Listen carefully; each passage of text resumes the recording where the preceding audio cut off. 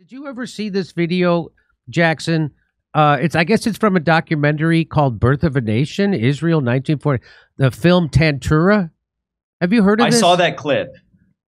So this is supposedly Israeli soldiers who did what they call the Nakba, right? Which is when they went in and they told all the Palestinians to leave.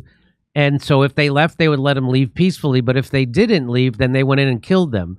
And that's what happened. I thought that they said, hey, we want to live together. And the Palestinians said, no, we don't want to live near Jews, and ran away because they thought the Arabs would drive the Jews. I swear to God, this is that's what you thought? That's what I was. That's what I thought. That's what I've been told.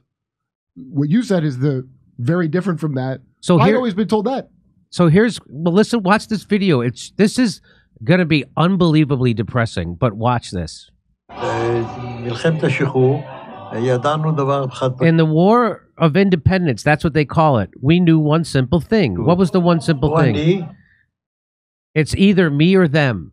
So turn it down a little. We don't have to hear his... He said it's either me or them. A state is seized by the sword. That's what my father told me. You take a country by force. Of course we killed them. We killed them without remorse. Very Buddhist. If you killed, you did a good thing. I was willing to kill, and I didn't talk to anybody about it. What about your wife? I assume you lived with her for many years. You didn't talk about it? I never told her. What would I tell her, that I was a murderer?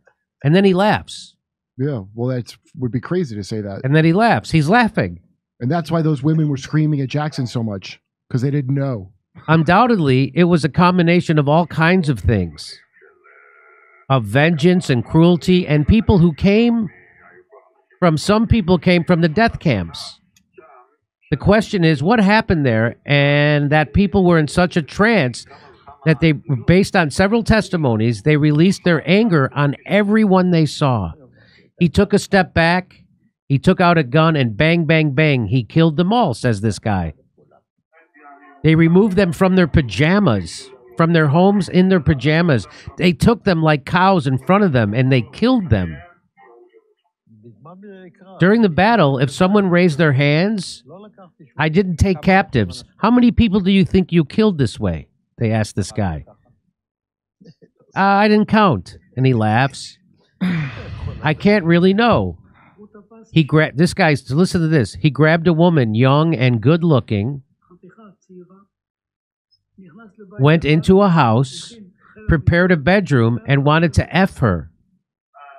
The girl came back half dead like a rag.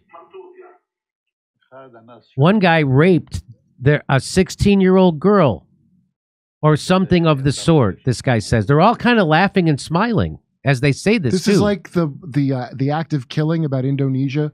Do you remember that documentary? No. Indonesia had like a crazy massacre in whatever Henry Kissinger helped with, but they are all talking like this. But they're all giggling. He's giggling about them raping a 16-year-old. If you watch, and that's what I was told Hamas did, and why I'm supposed to hate them. But apparently their country was founded on this, and they're all giggling about it. So watch.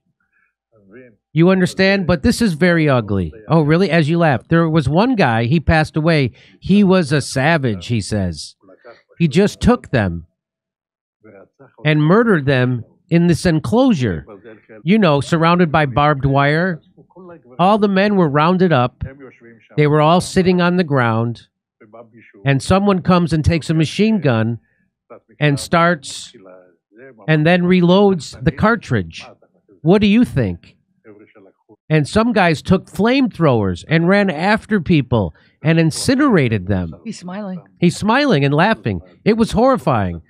It's forbidden to tell. I'm not going to talk about it because, you are talking about it. He goes, listen, war is war. That's how they all just justify all this. Not everyone can know what war is.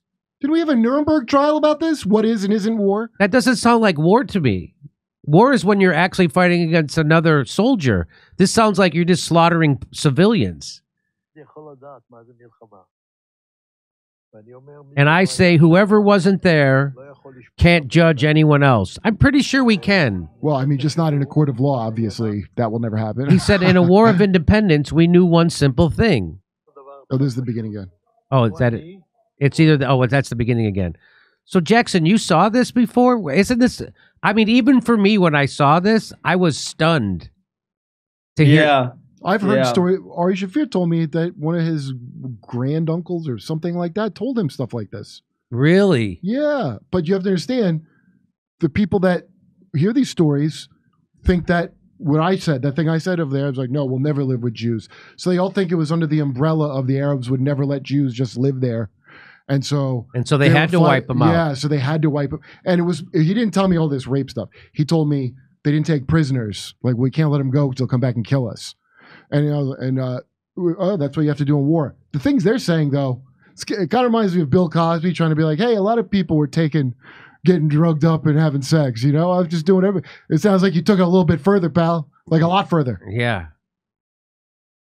Don't you guys think it's crazy how now Netanyahu and all these, Zionists in the West, they say, well, if Hamas was just wiped off the face of the earth, then we could live in peace in Israel. Yes. You have to make a new one. Hamas was, and they were established in 1987. So what about all this stuff that happened before? You guys weren't living in peace with them back then, before 1987. It's all bogus. I mean, that is, if you can watch that and still support Zionism, you're a special kind of evil. People don't know what Zionism is. Do you understand that? They do not know. They think it's the same as supporting Judaism. Yeah, people. It's not. If you just say, look, I understand, but I'm telling you, people go, oh, he doesn't like Jews. Like, people, like those two idiots that Jackson talked to, that they're probably kind of like educated compared to a lot of people you're going to encounter. You know what I mean? Yeah. So they don't know. Zionism just means Jews should be safe in a country where they're safe. They don't know any of this. I mean, none of it. And again, it's stuff I'm learning because Jews said it to me, not Arabs. Yeah. If you're anti-Semitic, you are racist against Semites. If you're anti-Zionist, you don't believe in Zionism. And Arabs are Semites. That's the craziest part. Arabs are Semites. Yeah, Arab Palestinians are Semites. There's plenty of Semites that are not Zionists. There's plenty of Jews. Today in New York, they had a rally of 60,000 Orthodox Jews against Zionism.